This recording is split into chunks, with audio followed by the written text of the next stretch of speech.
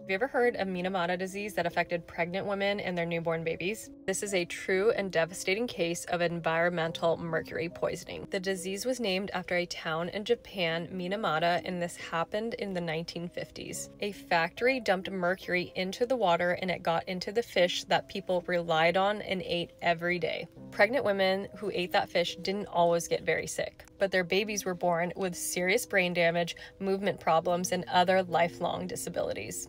That's how scientists discovered that mercury can cross the placenta and harm a baby's developing brain. Mercury builds up in fish through the process called bioaccumulation. Tiny sea creatures absorb the mercury and smaller fish eat those items, and then the bigger fish eat those smaller fish. The higher up the fish is in the food chain, the more mercury they have. So the statement of pregnant women are not allowed to have sushi is not entirely true. It's more so avoiding raw fish and specifically larger fish, like swordfish or shark or any other fish that are high up in the food chain to help protect your baby's growing brain. The case of Minamata disease didn't just affect humans, it also affected the animals in the area. I did a big group project about this case in nursing school, and my classmate and friend who had to go in front of the class and educate us about bioaccumulation ended it with, "So ladies, bigger is not always better."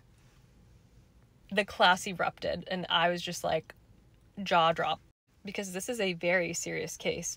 Anyways, let me know if you guys want to know more. Feel free to look up the details, or I can make more videos about it if you guys have questions.